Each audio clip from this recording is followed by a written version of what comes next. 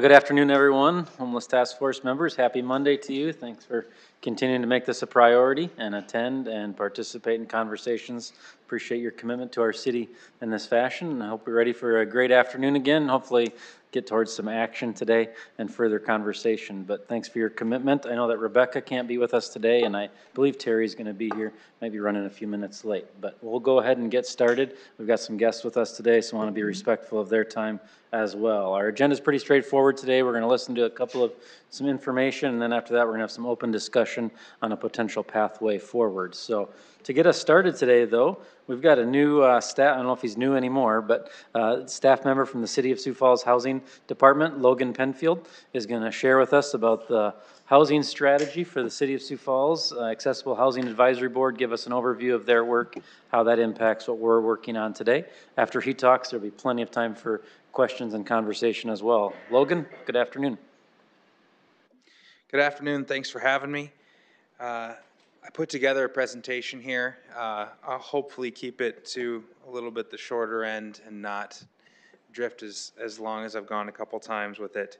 Over the next 20 minutes, I'm going to give you an overview on the responsibilities, purpose, and just general overview of the Accessible Housing Advisory Board, or AHAB, the City of Sioux Falls Housing Programs, City of Sioux Falls Partnerships, Sioux Falls Households and Housing Needs by Income Level, examination of the City of Sioux Falls Housing Programs and Partnerships by Income Level, and a short conclusion. For starters, the oversight of the Sioux Falls Housing Division is the Accessible Housing Advisory Board. AHAB is a voluntary board formed as a cooperative effort between the City of Sioux Falls, the Sioux Falls School District, and Minnehaha and Lincoln counties. The committee works towards the creation of accessible housing, housing stabilization services, and alleviating homelessness. The board may advise the City of Sioux Falls and Minnehaha County governing boards regarding housing, housing services, homeless population in the Sioux Falls area. AHAB was created as a joint cooperative effort towards creation of affordable housing, housing stabilization services, and alleviating homelessness in the greater Sioux Falls area and in Minnehaha County. The cooperative agreement signed by the City of Sioux Falls and Minnehaha County dissolved the previously existing Homeless Advisory Board and created the Accessible Housing Advisory Board to focus on accessible housing, supportive services, and homelessness. That cooperative agreement was signed on May 8th, 2020. Purpose. AHAB's purpose is to become familiar with the housing and homeless needs of the greater Sioux Falls area and in Minnehaha County specifically, and available resources to address these needs. To evaluate relative need and community benefit of projects funded under the Housing Division in the City of Sioux Falls with federal grant funds from the Community Development Block Grant, CDBG, and home funds, along with local general fund dollars. To prepare and endorse its annual federal action plan and subgrantees, and such other related purposes as may be necessary or beneficial to further the cause of providing affordable housing and housing supportive services and reducing or eliminating homelessness in the greater Sioux Falls area.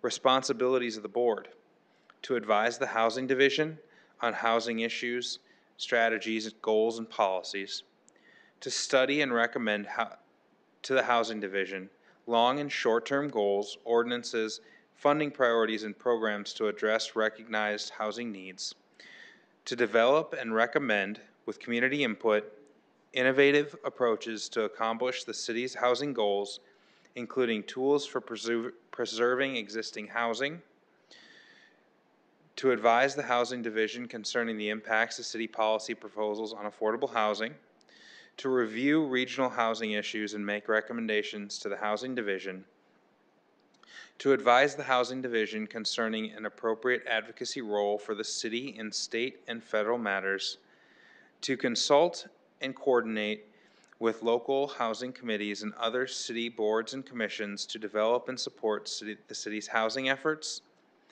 to recommend action to the Sioux Falls City Council and Minnehaha County Commission, and to monitor the overall development and execution of the city's CDBG and home programs. Membership of the board will consist of 11 members, including a member of the City Council, Sioux Falls City Council, a member of the Minnehaha County Commission, a member of the Lincoln County Commission, a member of the Sioux Falls School District, the housing manager for the City of Sioux Falls, a member of the Minnehaha County staff, and five citizens at large who must be residents of Minnehaha County. Now we shift to the City of Sioux Falls housing programs. The City of Sioux Falls receives annual funding from the U.S. Department of Housing and Urban Development, HUD, in accordance with federal guidelines and its annual action plan to implement community housing interventions and address issues prioritized in various community engagement and gap analysis. For 2022, the City of Sioux Falls received $1.027 million in CDBG dollars and $560,000 in home funds to implement community housing interventions. With these federal dollars, the city will work with partners to construct 15 additional affordable housing units, rehab 35 single-family homes, 6 mobile home units will be rehabilitated, 60 low-income households will receive case management and stable housing for rapid rehousing through ICAP, 15 low-income households will benefit from accessibility modifications, and 3 low-income households will benefit from accessibility modifications to rental units. For long-term planning, we just heard about our annual action plan for this year, which we have to submit to HUD annually.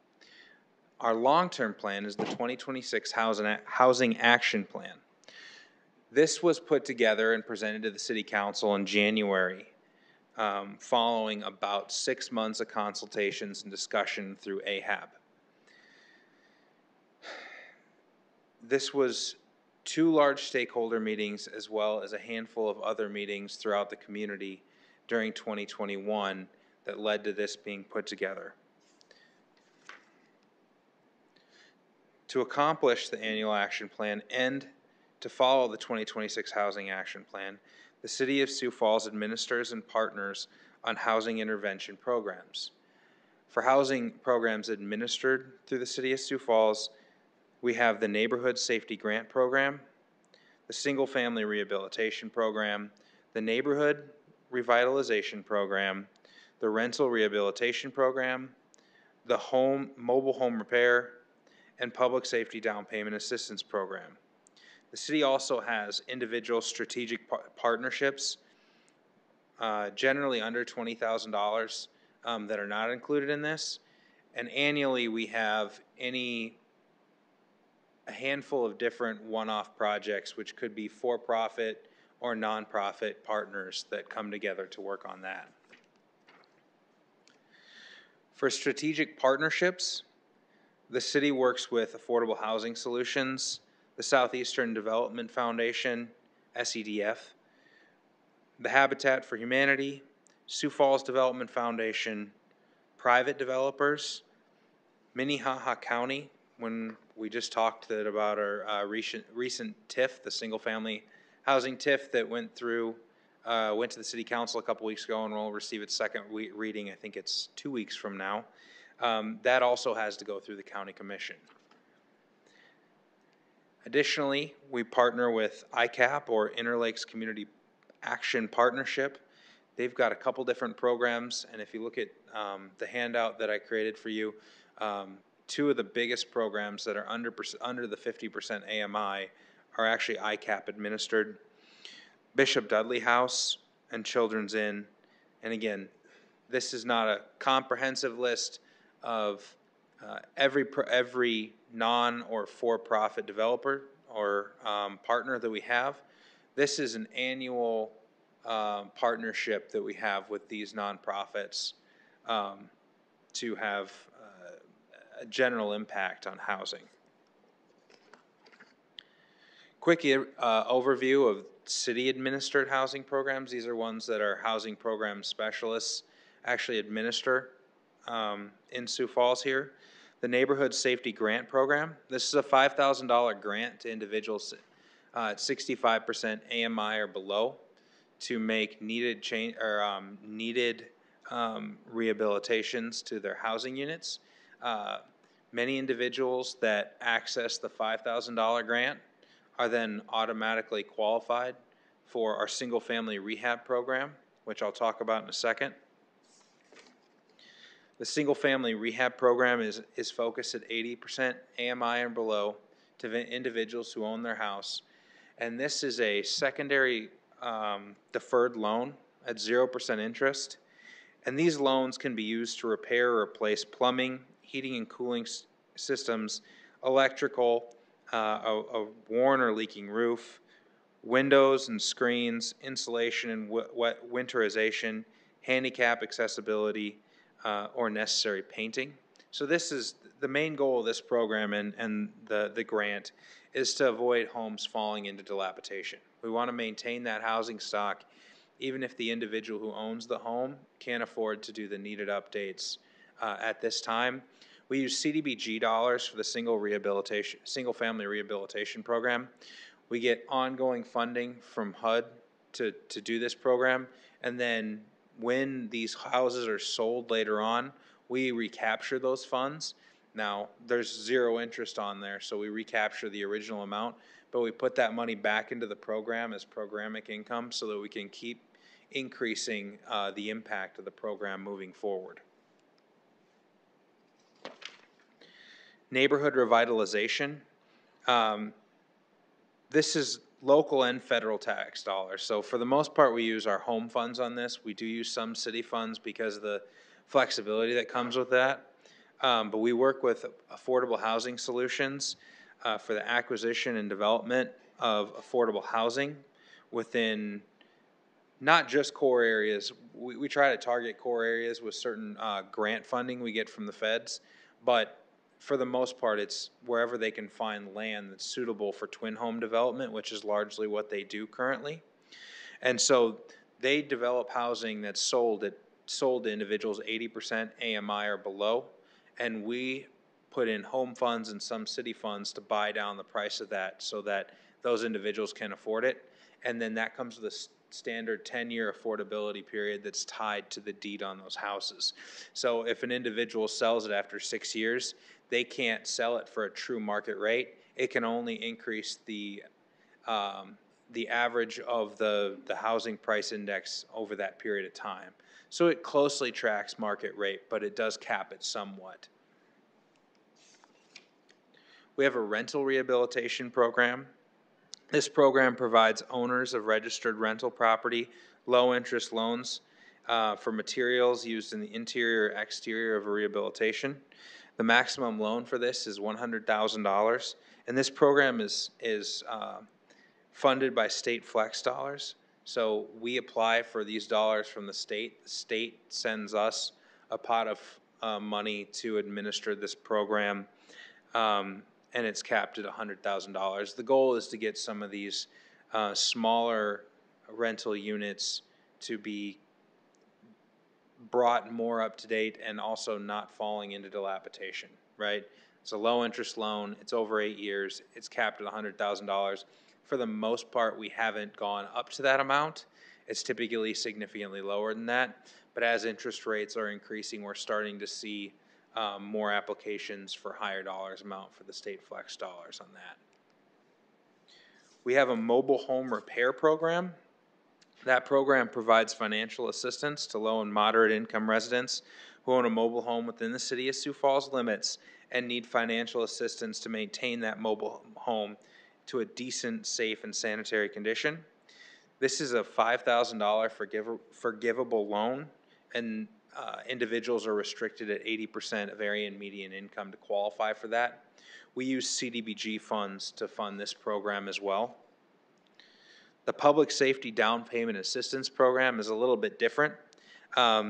This program offers assistance for home ownership within core areas of the city. I think it's the technical term is qualified census tracts. Qualified census tracts are socially vulnerable areas, which essentially is the core of Sioux Falls, and it offers up to $20,000 forgivable loan for police officers, firefighters, and public safety employees. I say this is a little bit different because this is a down payment assistance type of program for those individuals looking to transition into home ownership and try to get our first responders to be able to afford to live in the city and not have to live outside of it.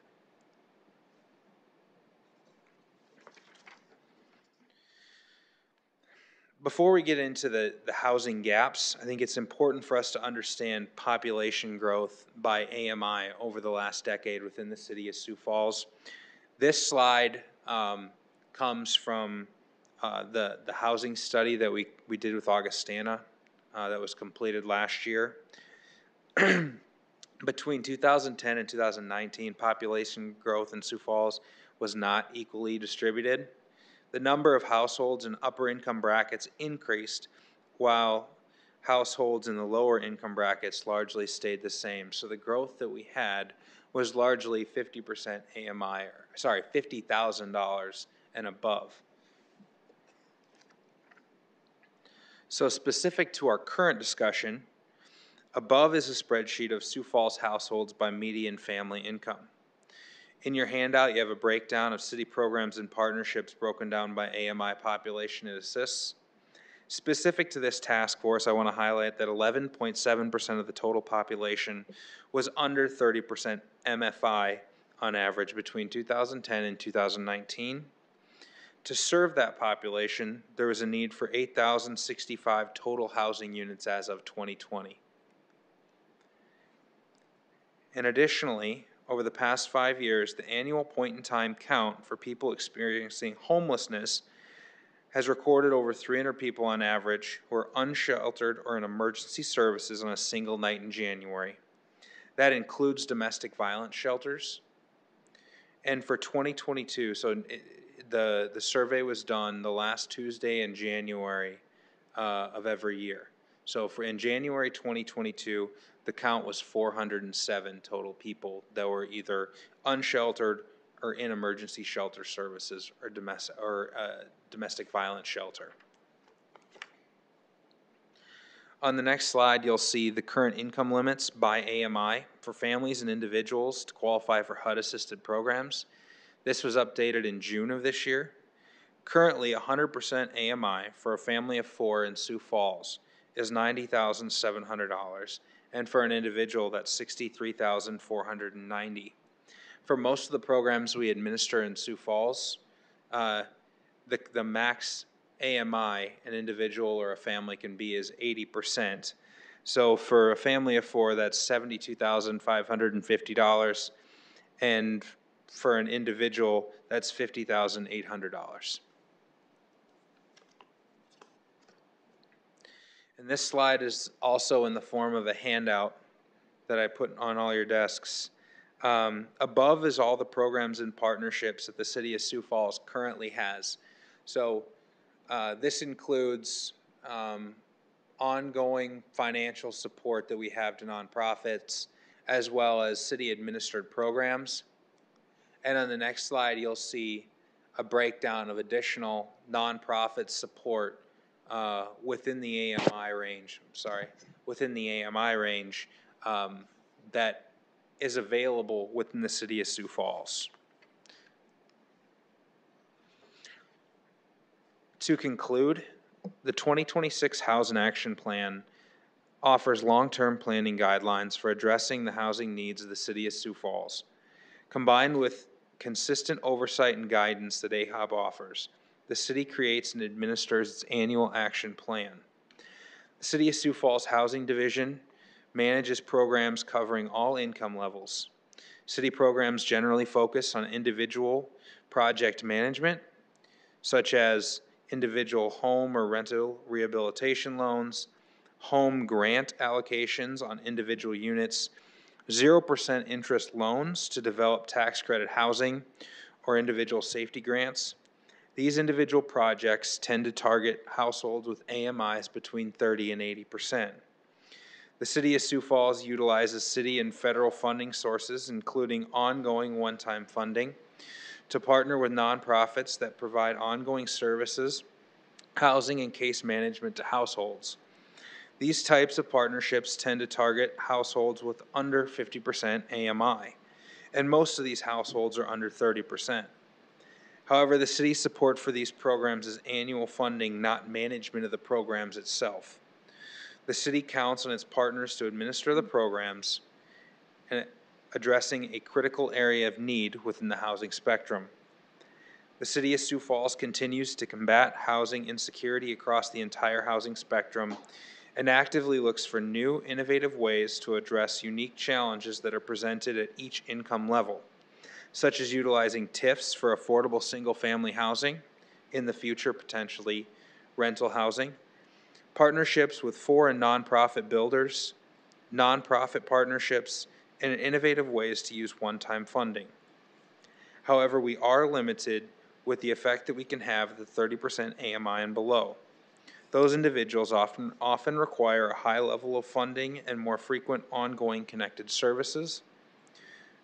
I look forward to learning more from this task force about new, creative solutions to these problems. With that, if any of you have any questions, I'm happy to answer. Thank you, Logan. Questions, comments? Kurt. Thank you. Thank you for your presentation. I will say this one large sheet is probably the best explanation I've heard in a long time about the programs put together. So Logan, there's two things that you're dealing with: current homeowners that might need some assistance, and I appreciate that. So in your opinion, is the issue that the current housing market is not strong enough to support the population of people that cannot find homes that we're dealing with without assistance?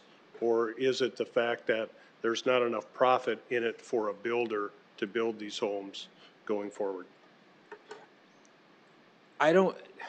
From my understanding, it's really financially difficult for a builder to even build tax credit apartment projects right now and make it feasible.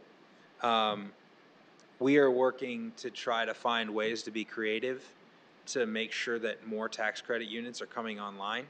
I did a search a week or two ago, and it looks like there's about 4,000 total tax credit units in Sioux Falls itself. We're working on, one partnership that would add 41 extra units for starters, because with the increasing interest rates and the cap that the state has put on about the total tax credits that a unit can get or a apartment complex can get, financially there's a gap there for builders. So if we're looking at, targeting, below 80% AMI and capping the actual rent costs there, yeah, it's really difficult for a developer to build something that, they're not taking a loss on without, tax credits and some kind of additional either zero interest loan or grant mechanism from a third party. And in our case, it would be a zero interest loan. And I think that there's some other partnerships going on for additional tax credits as well that are looking at the exact same thing to try to eliminate the financial gap that they have trying to put those units up. Thank you.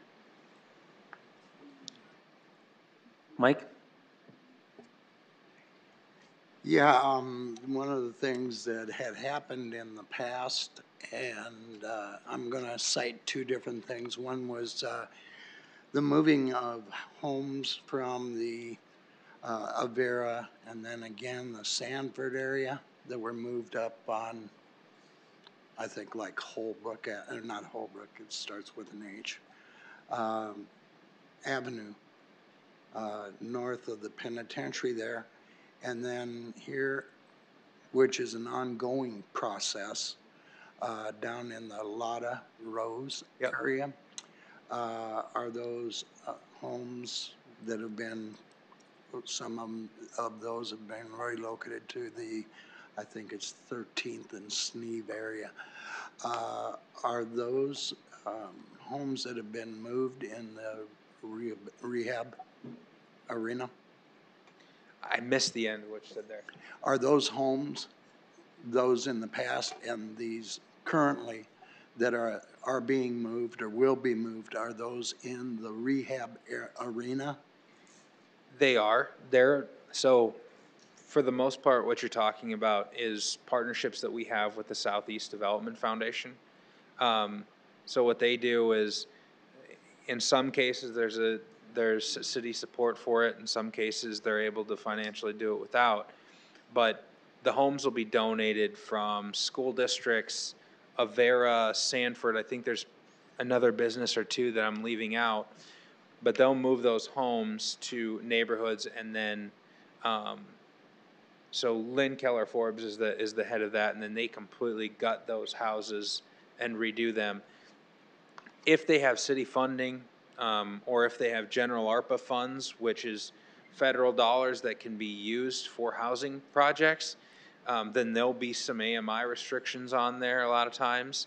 But in many cases, they're sold for market rate, which is still in that first-time home buyer price range, which the state set at $300,000 last year and increased to $340,000 this year. So yes, they are, and we have on our website, I think that we just shared one of the projects that Lynn completed, which was a rehabilitation project of a house that actually was in a fire and wasn't moved, but she has on her website, I believe, some other rehabilitation projects that you can look through from start to finish, and that's one of the partnerships we have, and we help a lot of times with the land acquisition that those houses get moved to. Thank you. Annie? Hi, Logan. Do you know what the dollar amount is that the city gives to ICAP for these programs? I'm the sorry. Dollar amount For ICAP? So they get home funds from the city. I did print out. So we have, for the Bright Futures program, which is the tenant-based rental, it's $390,000, it looks like, for this fiscal year.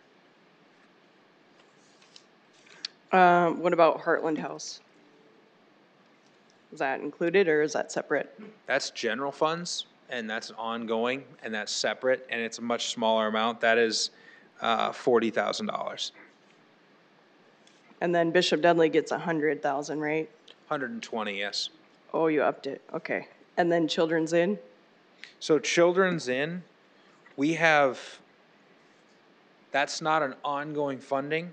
We have CDBG funds in over the course of 3 mortgages that are deferred at no interest that they don't pay on. And we had that on their old Children's Inn building, and we've transferred those mortgages, or in the process, I should say, of transferring those mortgages, which total, I believe it was $262,500, something within that ballpark. But there's no ongoing annual appropriation for Children's Inn. Okay. 'Cause when I look at this graph and I look at, potentially what the breakdown of assistance is, it doesn't look like the city is doing a whole ton under that 60% AMI. That's just a comment. You don't have to answer anything there, but. And that's, again, these are generally ongoing programs that I put in this. The city has financially supported a handful of, just in the last 5 to 8 years, a handful of tax credit apartment projects that have brought hundreds of units under 80%, with a good chunk of them 60 and under, 40 and under as well. And that is a pretty large upfront price tag that comes back in pretty slowly. But those houses stay in affordability, I think, for a minimum of 30 years. So it's worth it in the long run to try to do a project like that, year to year. It's just a matter of, the developer interested in doing them, finding a way to make the financing work from their perspective, and then figuring out what kind of gap the city can help with. Yeah. And making sure that we're not, what's the price per unit cost that you're getting, right? What level of subsidy is the city providing? It's just it's a balancing act there. Because I think, do you have the numbers of tax credits? Because I think most of our tax credits in the city are like between 60 and 80, aren't they? I don't have a breakdown of tax credits by AMI level. The Treasury keeps that. I looked up the total number of units, which was, I think, as of December 31, 2021, 4,006. I could go and see what that is, but like the most recent project we're working on's got 41 total units, and I'd say, half of them are 60% and under, and there's maybe 40% and under, 9 or 10. But that's off the top of my head, and I've been mind was been on this. We'll give you some grace and let you come back with the number. Yeah. Other questions? Marshall. Thank you, Mr. Chair. Logan, great job on the presentation. I have been on this housing board for a couple of years, and you did a really good job kind of summarizing and putting everything together and what all they do and what they're involved in. I particularly like this. One quick question. That mobile home repair program, how much has that been utilized to this point? I mean, do you have a number on what kind of funds have been spent or applied for? Or? It looks like we have $50,000 budgeted for 2023.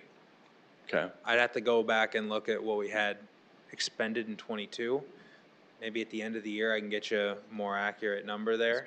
I should know that too, but I was thinking, but it's been about that number for the last year or so, where it's been about 50 grand, and usually it gets used. And yeah, and again, that's community development block grant funds that we pull for that program. Okay. And so it's part of our annual action plan that we submit to HUD. And we do have a city program called TOM, which is Emergency Mobile Home Buyout, Demo, and Relocation, which essentially helps if somebody's living in a unit that is no longer livable.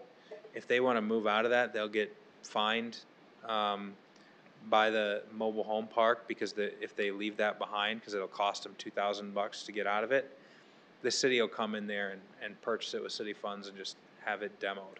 Right. And that's $10,000 for a budget item for next year, so it's pretty small. Mm-hmm. But if you don't have a choice, and then somebody's going to put send you a $2,000 bill, it makes it even more difficult for you to get out of whatever cycle you're in. Right. Thank you. Any final questions for Logan? All right, thank you. I think it would be helpful, Logan, if you could, in your next run, if you could pull out those tax credit numbers for us below 60%, that would be appreciated. Yeah, I'll get you guys a breakdown as best as I can. Thank you. Thank you. All right, next, just kind of, I think we'll tie right in a little bit, maybe, and she'll correct me if I'm wrong. Michelle, on our homeless task force, Michelle, as many of you are aware, is the leader of Thrive, and I've asked her to share with us, as it correlates right in with our focus on housing as well and understanding the whole picture. So, Michelle, why don't you just take it over and share with us what's going on? Thank you. Thanks, Logan. This, the chart that you created is a masterpiece, because it does explain things so clearly. I appreciate you doing that, and I appreciate you leading in so well to the things that I'm going to talk about. That you're right, that there are things that are related in everything that we do when it comes to housing. Sioux Falls Thrive was created in 2017 as the Cradle to Career Workforce Initiative in Sioux Falls. We're built on a collective impact model. That means that we bring together various organizations with a common agenda. We look at shared measurements, lots of data. We use Augustana research too, and I'll talk about that just a little bit. We do a lot of reinforcing activities. We make sure that those folks that are at the table are connected in ways that they understand, and that we tear down a lot of silos when we have these conversations. Fourth, we have continuous communications among these folks, their trusted relationships growing at all times. And then when we talk collective impact, the big piece of that is a strong backbone organization, and that's what Thrive is for a variety of topics in Sioux Falls. We are that backbone. We provide the administrative support. We provide the facilitation for those meetings. We provide all of those things that you would need to really do some innovative work in areas that are critical in our community. As I said, we were created in 2017. The topic that came up was during the Sioux Falls Tomorrow conversations. There was a group of stakeholders in that process that was working on education, and their big thing came down to we're increasingly seeing K-12 students whose families are limited English, if any English, and their opportunities then to learn more about what might be beyond K-12 education were limited. And so we were created as a cradle-to-career organization, which means that we look at children and the ecosystems around the schools from birth till they find a job, right? And so we look particularly we're looking at early childhood right now. We make sure those benchmarks at third grade, if you aren't reading at the third grade level when you're in third grade, you're less likely to graduate from high school. If you get to eighth grade and you're not doing eighth grade math in that time period, again, your chances of graduating from high school are diminished. And so those pieces are super important to us. So again, facilitated collaboration, we bring lots of folks to the table. We look at three main topics.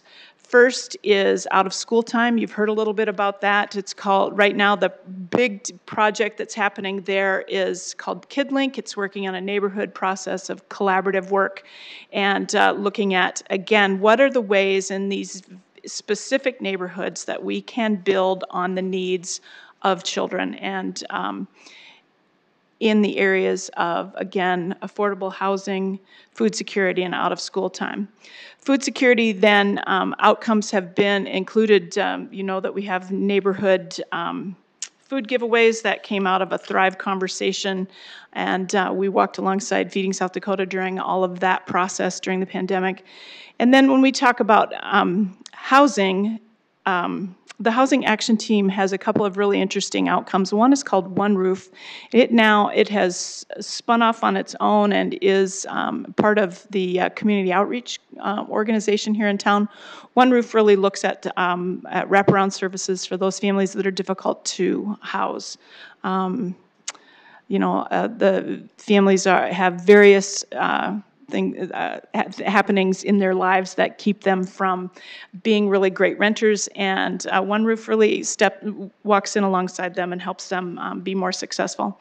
The other project that's in pilot phase for the Housing Action Team right now is called the Housing Retention Specialist. It is housed right now at East River Legal Services, again, a pilot process. And what they're doing is looking at, it was created in that time before the pandemic when there was such an eviction crisis that we had more people being evicted than was really, it was just unbelievable to watch the numbers. And so they went in with this concept of how can we slow that process down? How can we, again, put a barrier in there so that folks are less likely to be evicted, and so that housing retention specialist works in concert with those property managers, and the tenants themselves agree to be part of the project. And if they get to a point where they've missed, those folks who are in the program, if they've missed 1 month's payment, the housing retention specialist steps in at that point and starts mediation with them. So they don't get to that 3-month period and get evicted. And we're seeing tons of success with that. It is, as I said, a pilot program, but it's something that we're talking about seriously, one, replicating, but two, creating a home for it as well. So it comes out of that pilot phase and becomes a program that we can really be proud of in this community. And then current work, and that's why Rich really asked me to talk today, is about, and you'll remember when Logan talked to you on this chart that we have, he talked to you about tax credit apartments that are in that 30 to 60% AMI. And one of the big barriers to building either rental or home ownership properties is that those tax credit apartments, there continues to be a gap in the funding. You can put together as a developer all sorts of different pieces and parts, little tools here and there, but there will still be a gap. And it is just virtually, at this point, virtually impossible to build a tax credit apartment building. And so about 10 years ago, there was, well, it was the Homeless Advisory Board that Logan referenced before the Accessible Housing Advisory Board was created. The Homeless Advisory Board had that long-term goal of ending homelessness in Sioux Falls in a 10-year period of time. One of the pieces that team looked at heavily was what's called a housing trust fund. It didn't really get any traction 10 years ago, but many of the folks who were involved with that effort at that time are now members of the Housing Action Team with Sioux Falls Thrive. That team is represented by the Helpline Center, by our Regional Director of Housing and Urban Development, the HUD.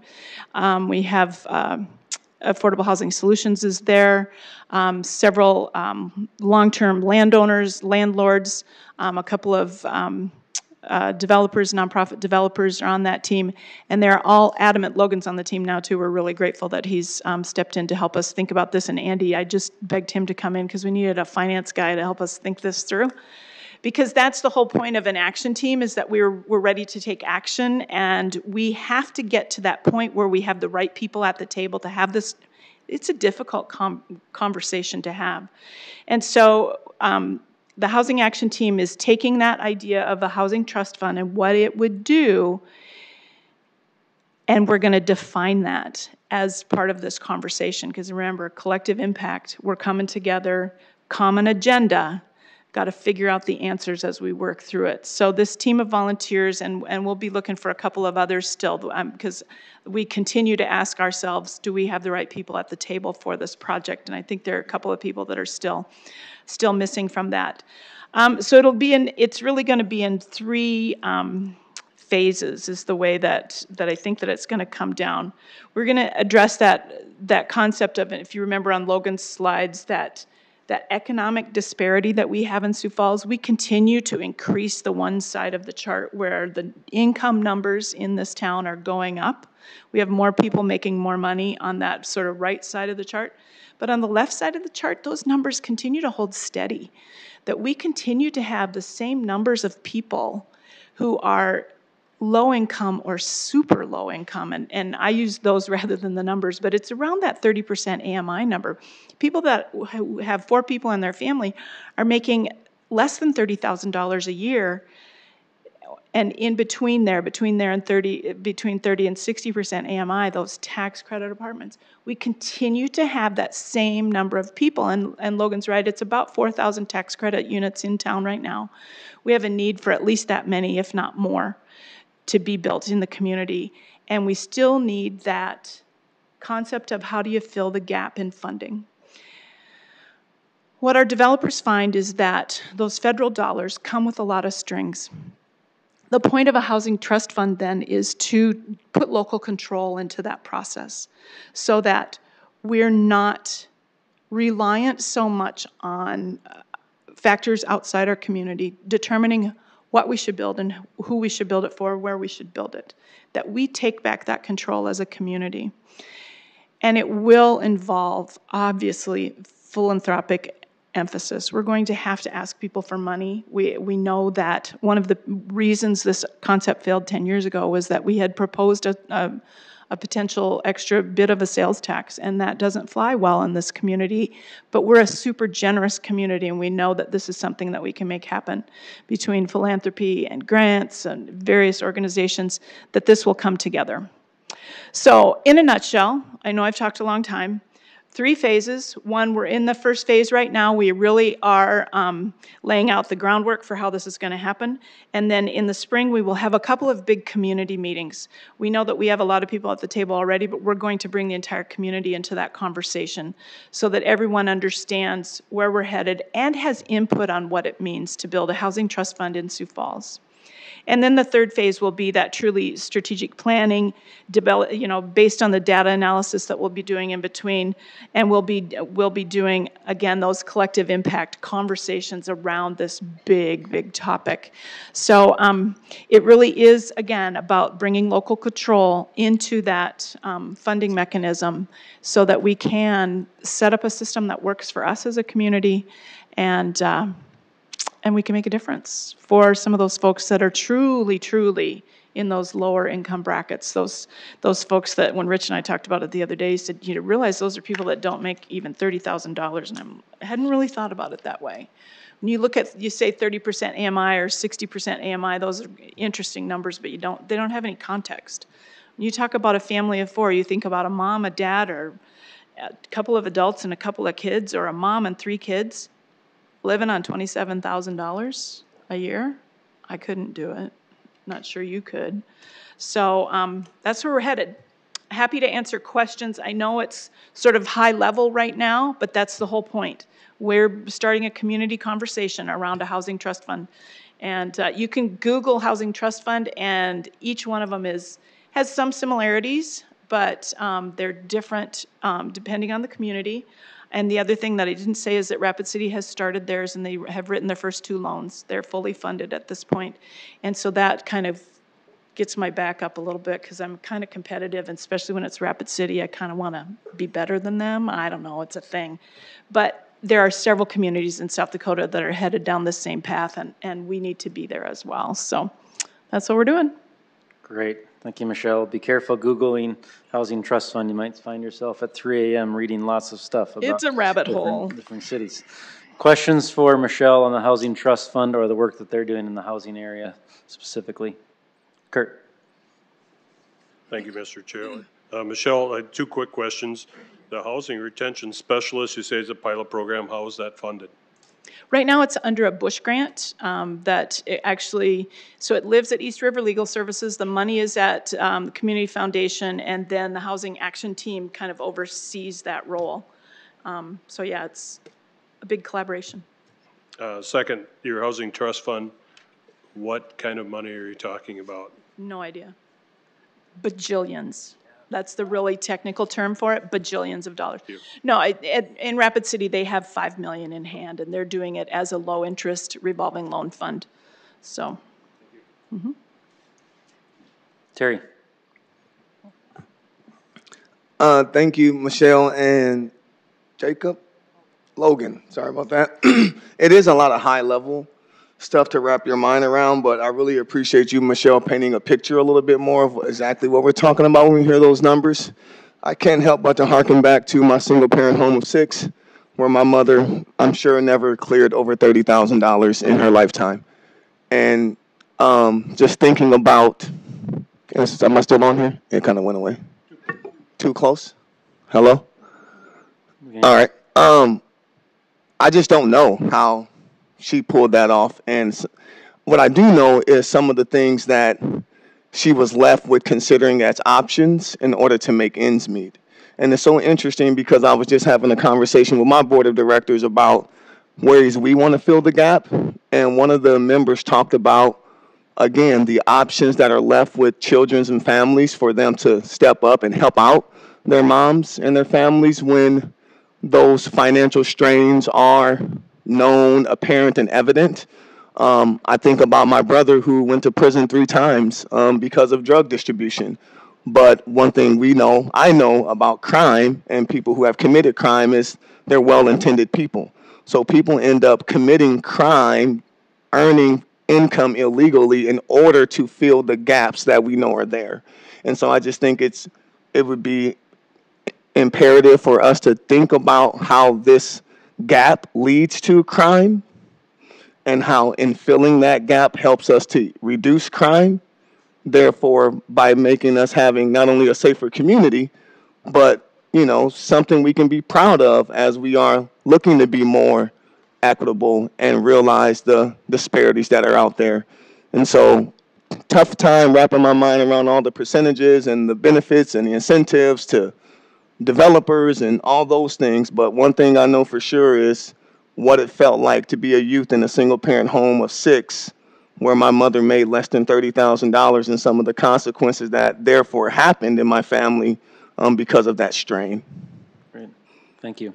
Thank you. As you talk about crime, Terry, then once you are convicted of a crime, that puts you in a separate category too. There's certain housing that's not available to you. Whether you have children or not, you can be a family of 1 or a family of 50. You can't go into certain housing if you're a convicted felon, which creates a whole different rabbit hole for folks to have to consider. Yep, good feedback. Other questions for Michelle? Marshall. Thank you, Mr. Chair. Nice job, Michelle. You sure have a lot going on, you and your team, and lots to work on with this. I was kind of taking notes a little bit, but I didn't quite catch it. How does that One Roof program work? One Roof now is in the community outreach organization, and it provides wraparound services. They're running it in conjunction with Bright Futures, which is on your chart, so that depending on the specific needs of that family, they provide down payments for a rental, if you need your first and last month's rent, or whatever it is that's needed for specific families that are particularly difficult to house. Okay. Interesting. Thank you. Terry. I could actually speak to it. I'm on the board of directors for the Community Outreach Center, currently serving as the chair. And so just that fund, it includes, so the wraparound services include the fact that we do mentorship programming as well for those residents. We have the homeowner towards home ownership program like Hezekiah House. So it's just trying to work with those One Roof clients to not only establish stability, but then actually help them with the life skills and the budgeting support that comes with Genesis, possibly move them into ownership with Hezekiah. But essentially the fund allows for us to cover the cost of any damages that would be incurred from lost rent or damages from those tenants when they're in the One Roof program. Great. It's really that concept of it's difficult as a landlord to rent to folks that maybe have a past for some reason. And so this program helps those folks get in with landlords and pays for the things that may be the issues that might be created by housing someone like that. Well, and I think one of the key points to that was that they actually recruit landlords, and they have a pocket of landlords that'll actually forego some of their background stuff in order to work with these clients that need a second chance renters. All right, thank you, Michelle. Appreciate all the information and good work. Next on our agenda, at our last meeting, one of the items that came up that we talked about maybe being something very specific and tactical that we could have conversation or work towards is the issue of identifications and helping in that process. Andy Patterson volunteered to just kind of do some legwork and look at the issue of getting IDs in our community, and he just wanted to share for a moment this afternoon on where we're at in that conversation. Andy? Yeah, thanks, Rich. Yeah, I had some good conversations, frankly, learned a lot, like every meeting, for those of us that don't live this all the time.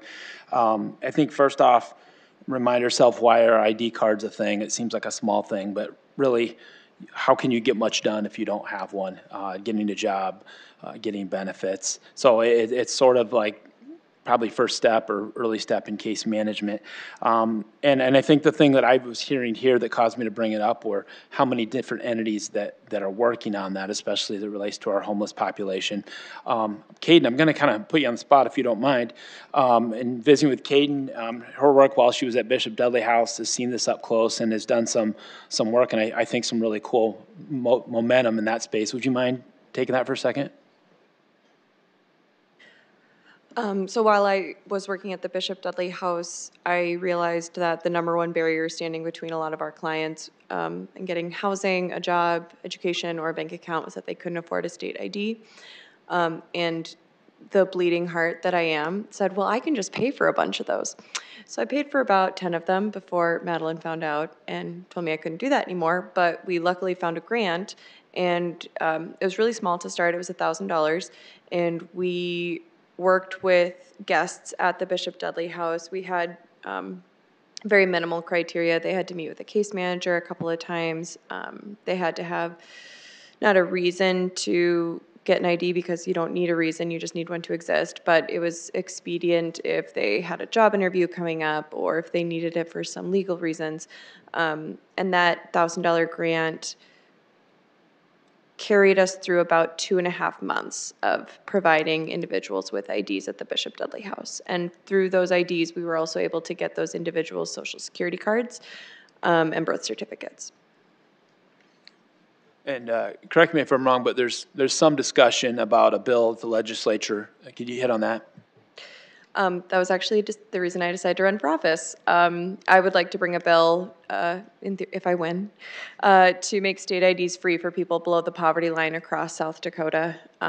Even if I'm not chosen to represent at the state legislature, Reynold Nessepa and a few other legislators have agreed to bring the bill forward. So in theory, by this time next year, we could be providing state IDs across South Dakota for everyone below the poverty line. So Rich, just to maybe add one thing. So I think that's really helpful. Maybe one observation that bigger than ID cards, because it was like once I thought about these, like Rich is texting me pictures of stuff. There were other places doing ID cards that, and you realize the reason why the discussion is that's like one of the first steps if you have a case manager. And I think one of the things that's kind of hitting me is the Community Foundation had gotten some money to Madeline a year or so ago to help with this issue, realizing there are a lot of people in homelessness at Bishop Dudley that need ID cards, which the tell there is they're not getting case management somewhere else. They're somewhere falling between the cracks of the other maybe more traditional case managers. And so while I'm excited there's some ideas for ID cards, I think we might want to dig and say, who doesn't have a case manager there, someone who's helping them not be there? And so that's just maybe the observation I think would be great to dig more into. And you guys all know my knowledge here is limited, but I do think that there's an opportunity to say, how come some of the people that have been there for a while aren't being served that way? Great. Thank you, Andy. Questions for Andy on his research and full knowledge? The ID thing is a real thing. And you for whatever reason, a backpack gets stolen, lost, soaked, and your ID's gone, you really are at a standstill. There are many states and communities around this country that if your address is a homeless shelter, you can get a state ID at no charge. So it's not big, huge, consequential legislation that we have to get figured out. It's really pretty straightforward work. And other communities have figured out. I think we can figure that out as well. Thank you. Thank you, Andy, for that. And, Terry. Just some of my background, we're working with the justice impacted out of jails and prisons. One of the things I've heard several times before, and I think it's just a place for accountability, is to do more questioning on how property is lost while they're incarcerated. So to hear a story of, I had it when I was arrested and now I'm being released and they no longer possess it, I've never received any answer or how real or unreal that is, but I've heard that story many times. And so I just think as far as an accountability and the city of Sioux Falls in regards to, county. I actually checked into that, Terry, because I worked with a lot of people that would say the same thing. And they said, well, they do confiscate it if it's expired, or they're not supposed to have it because it was revoked, something like that. So there could be some truth to that. Well, I'm glad you did the research. I was going to assign more to Andy, so good. Well, and also with the IDs, Minnehaha County does pay for IDs and birth certificates in certain circumstances. The fee goes to partially the county and then partially the state. So I think for the birth certificate anyway. I I think it could be possibly, for the birth certificate, we could potentially do some sort of fee waivers with the state and the county or something in order to get those. I don't necessarily think that we have to have a law change. I mean, maybe we do. But for the IDs, that's a true statement. When I researched it, New Jersey, they do free ones for homeless. Right now, we do free birth certificates for people who want to play baseball, but not for people that actually need it to get an ID and a job and housing and all the other things. So I think there might be a few different ways to do this. I know New Jersey, they put a stipulation that you could only get like 2 or 3 freebies in your lifetime, because if you're transient, you're probably going to lose them. So then they decided they needed to put a cap on it. But I'm wondering if there's a way for us to do something like they do with DD 214s and have them on file with the Register of Deeds, so that when somebody gets an ID or a birth certificate, they can be on file, so that if they lose them, they can just go there and get a copy. I don't know, but there's opportunities for different things. I would just add one thing. I think the cost, I've never done this, but in my mind, the cost of paying for it is one obstacle. The guide to help you apply is the other part of it. And I think we need to keep an eye on that as well, that money might be the easiest part. It's someone that can fill out the paperwork that has the bandwidth to do that. Sounds good. But more to come there. Thank you, Andy. And Annie, thank you for your constant wisdom and so forth. So, we've come a long ways here, I think. The last couple of meetings, we've learned a lot. We've shared a lot of information. And so kind of been wrestling with how do we move forward as a task force? What's the next step that we take? So I took some liberties as the chairperson of saying, let's maybe put together a draft framework of how we move forward. We've all been seeing lots of information. Over the last couple of weeks, we've had a small group, Caden, Annie, Terry, Mike, myself. We've met 2 other times for a total of over 4 hours, talking deeper and other things about it as well. And so what I've done is I've drafted, I want to emphasize, draft an initial framework of potential recommendations we would consider making to the mayor and the city council.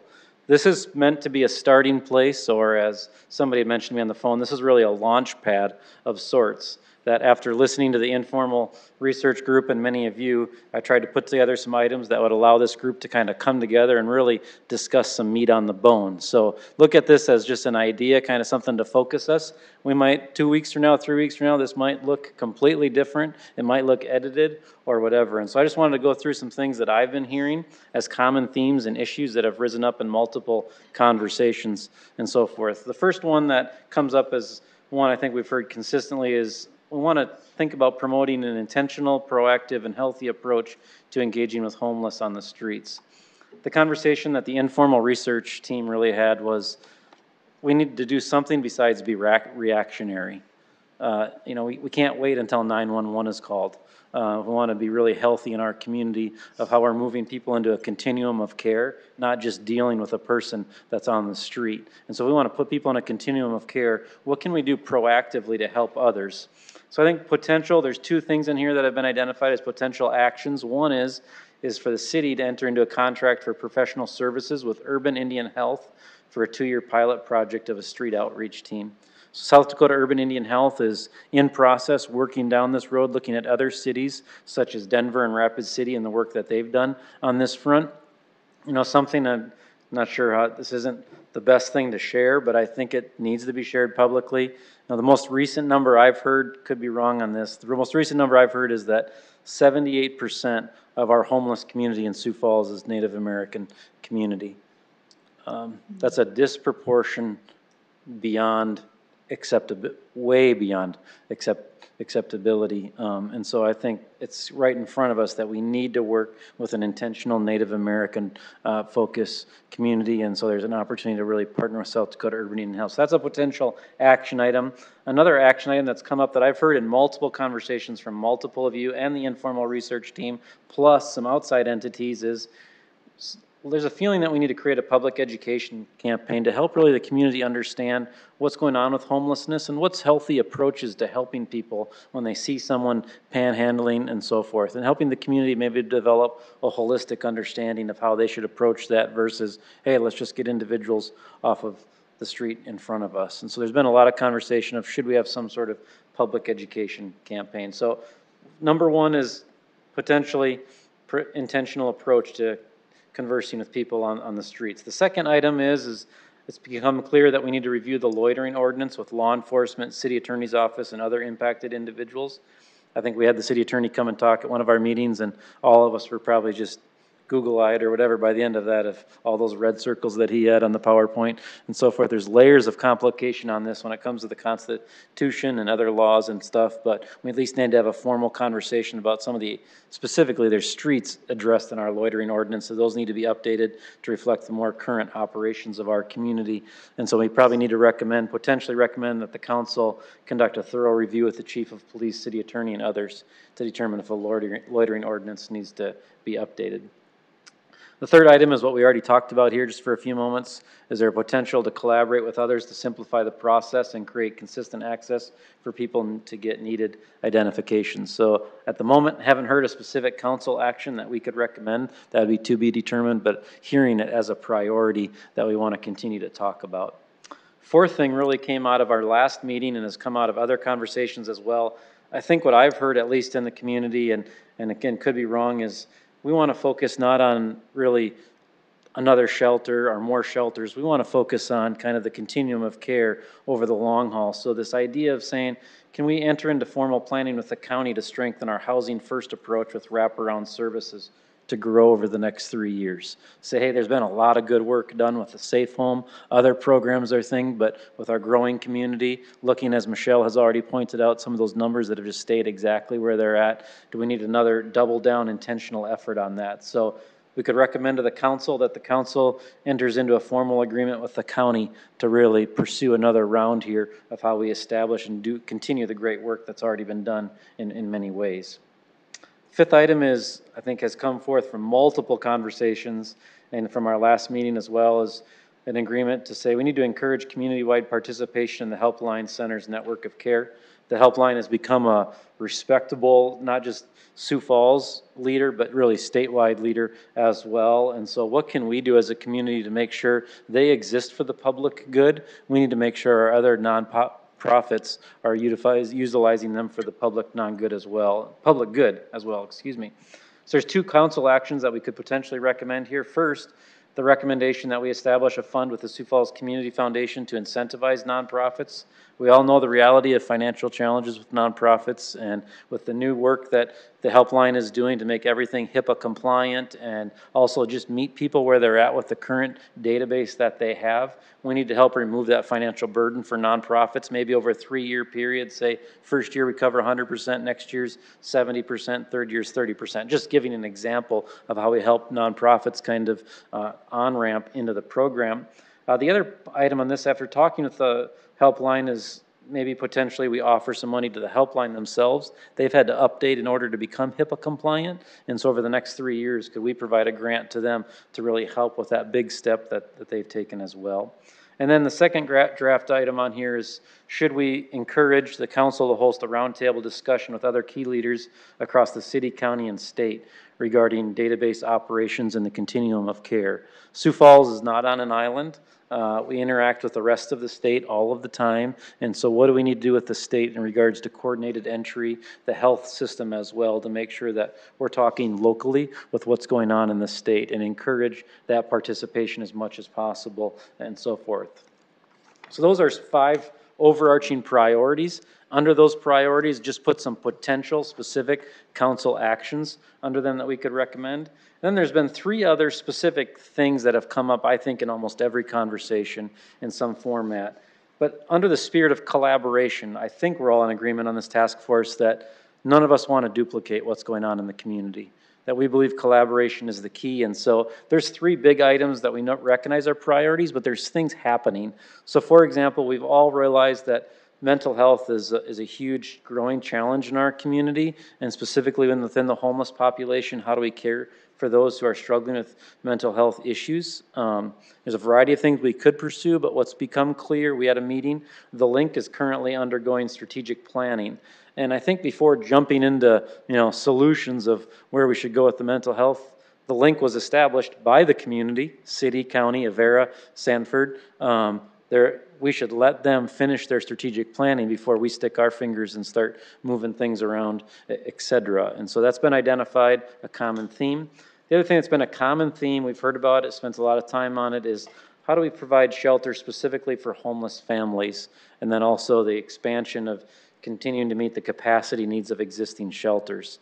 There's discussion already underway with multiple organizations about what opportunities exist with the current Children's Inn facility to house homeless families. That discussion's underway with these nonprofits, and I think from the conversations I've been a part of and engaged, maybe messes things up for us to engage in those conversations. Again, let those conversations move forward. If they come to us and ask for support, ask for our perspective and guidance, enter into, but I again don't want to interrupt good community collaboration and conversation that's already going on. But I think what I've heard is this is absolutely a priority. If those conversations weren't be happening, I think this would be on the other side of the paper where we'd be encouraging council action. But since conversations are already happening and plans are already happening, we want to listen to those plans. The other thing that's come up multiple times, we heard it again today, is we need to establish intentional and persistent effort to create more housing units under 60% average median income. This is a huge topic that's been talked about for years in Sioux Falls.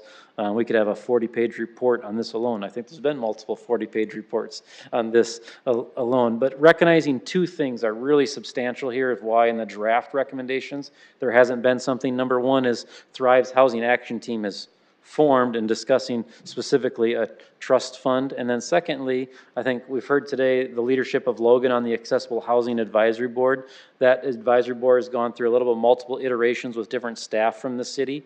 At least from my perspective, we've got stabilized staff in place now. I think us jumping back in that conversation with AHAB, I'd hate to throw a wrench into kind of how they've reestablished and are moving forward, and they're looking at multiple opportunities as well. So it's going to be one of those things where if they were doing nothing, it'd be like, council, do something. But we see that's going on. We don't necessarily want to jump in again as well. So I just wanted to, what I wanted to do today, my goal was this: put a draft in front of you and say, hey, over the next couple of weeks, let's beat this thing up. Let's edit it, let's subtract it, let's add to it, etc. But give us a place to start so that we could have a conversation together as a group. And so what I wanted to propose today was, number one is this: does this make sense to kind of use a draft like this to move the conversation forward? And then secondly, if it does make sense, how we want to move forward in that conversation. So I want to stop there and provide the opportunity for you to ask questions of clarification. I don't want to get in today to debating each point and all of the practical things of it, the overarching process and thought. Questions, comments? Michelle? Two comments, or two questions, I guess. And I asked Maddie Miller at the link about this the other day, and the presence of Southeastern Behavioral Health at the link, I think should be part of the.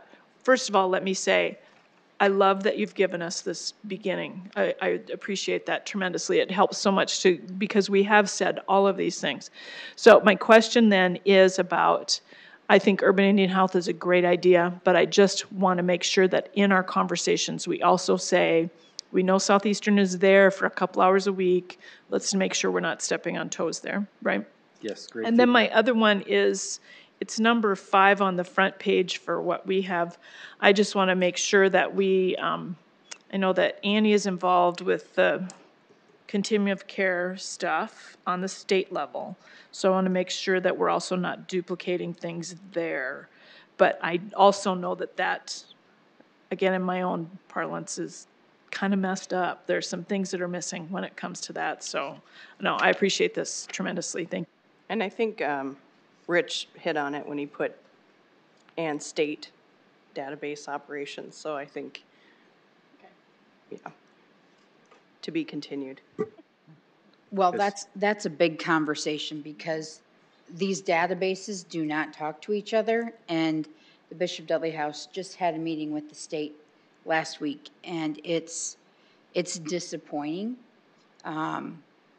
because we meaning Bishop Dudley House is on the Sioux Empire Network of Care at the encouragement of our benefactors and our stakeholders in the community.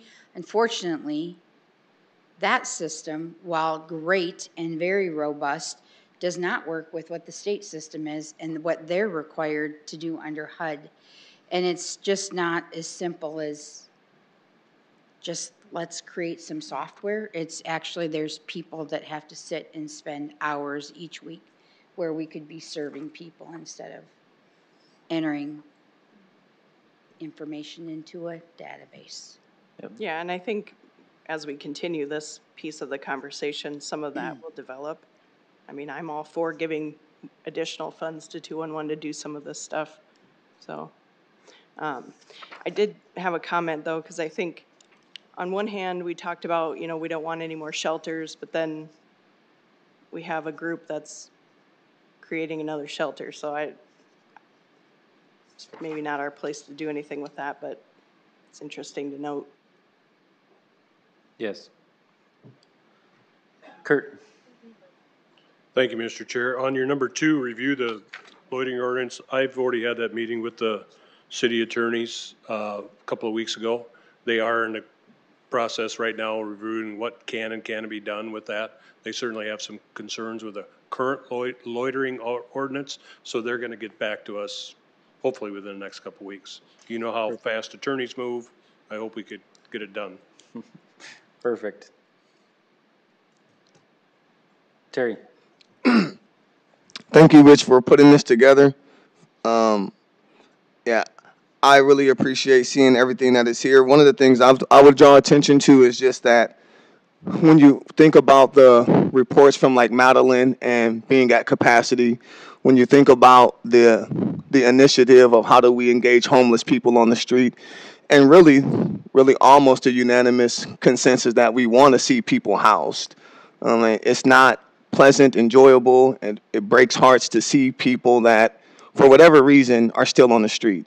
And it was very interesting to hear from the director at the link and really have her support the harm reduction model to say that complete sobriety is not the goal. If people are walking themselves back into agencies to get help again, that in itself is a win.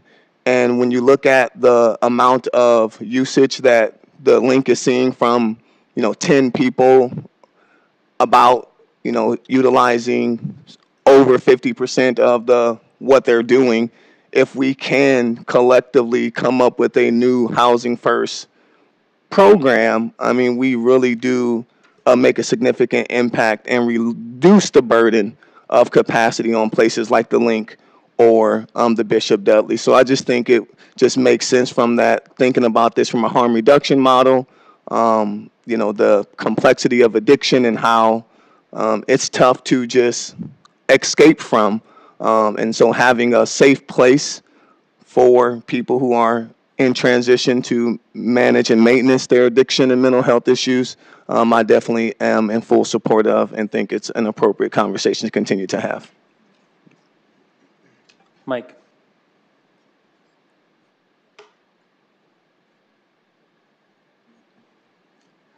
First of all, the only thing that I just kind of jumped out at me was the very last item with the 60% AMI, and I'm not about to be so facetious as to throw a different figure at you right at the moment. But on the other hand, as one of those individuals that unfortunately is older than anybody else on this panel, I have gone through a lot of different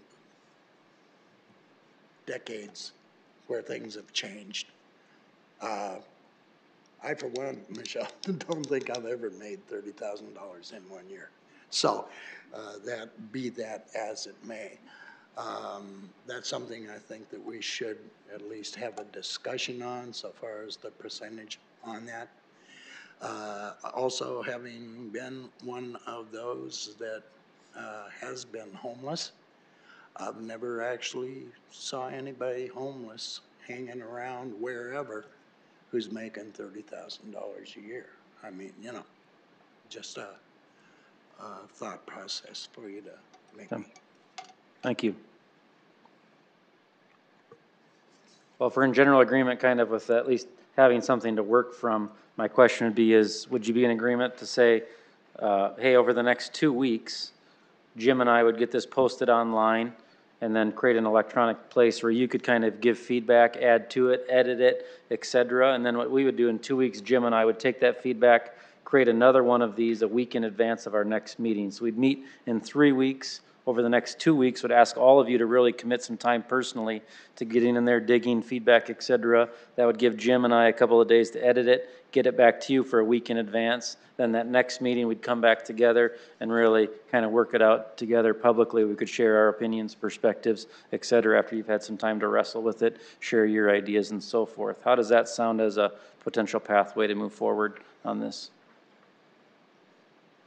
Yeah, I think it sounds great, and I really do appreciate these drafts, something that we can finally kind of look at and work off of and sharpen as we go, so nice job with that. So if there's no objections, we'll move forward with that, and I would say probably in 2 days, Jim will be emailing everybody with kind of directions of how you can view it and where you can give electronic input, et cetera, and then we'll get a meeting scheduled for about 3 weeks from now as well. So really appreciate, I know it's a big time commitment that people have made on this front. Members of the public, there is, this is available at the table on the screen somewhere out there if you want to grab one of those on your way out. Again, it is a draft piece. Any final comments on that process moving forward? Smart remarks, all right. Members of the public, this is your opportunity to address the task force. If there's anything discussed today or other perspectives that you'd like the task force to consider, this is your opportunity. Each member of the public can have up to 3 minutes to share their ideas or perspective with the task force. Come on forward if you'd like to share something.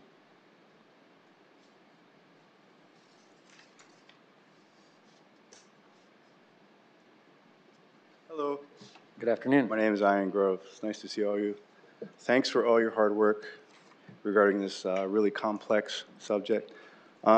I just want to offer a couple suggestions. I came in late, so I didn't catch everything that was said.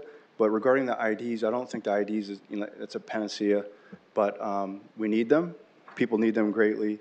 And I just wanted to say that as a matter of policy, most penal institutions require inmates to have ID in place before they're released. So that may be something that you can look at. Is this happening in county jails? Is this happening in state jails? Any kind of facility that's holding people. I'd say even juvenile facilities as well. That'd be a good place.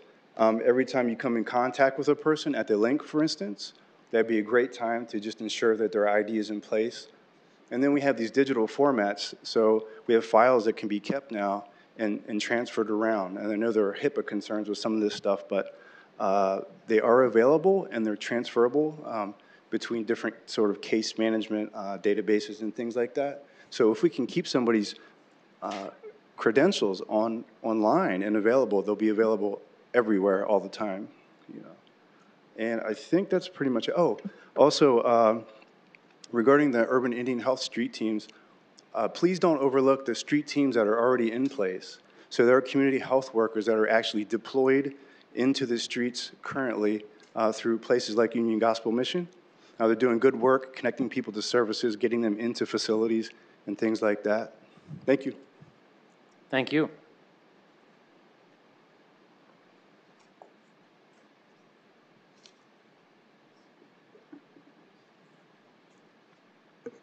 Hi, Phyllis Ahrens again.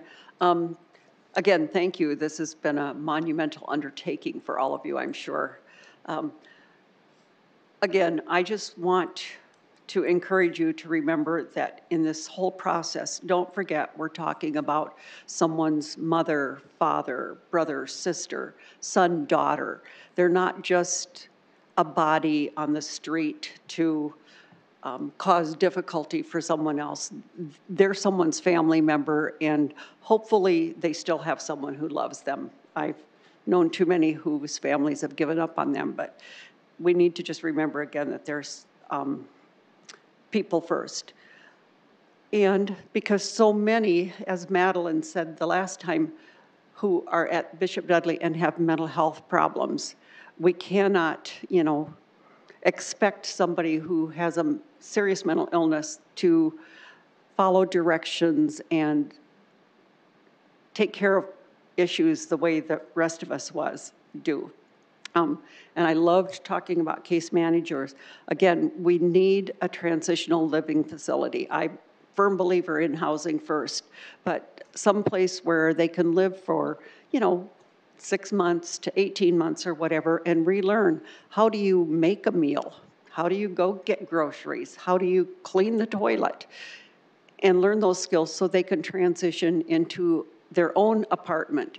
But even when they transition, they're still going to need case management to make sure that they're taking the garbage out, that the neighbors aren't complaining about them. So yes, we need this whole continuum of care so that they can live independently. And then somebody talked about loitering, and I'll bet you once we can get people living successfully in the community, we're not going to have to worry about loitering. That might just take care of itself. So again, thank you so much for your work. I look forward to seeing how it all shakes out. Thank you. Thanks for your input. Anybody else wish to give input today?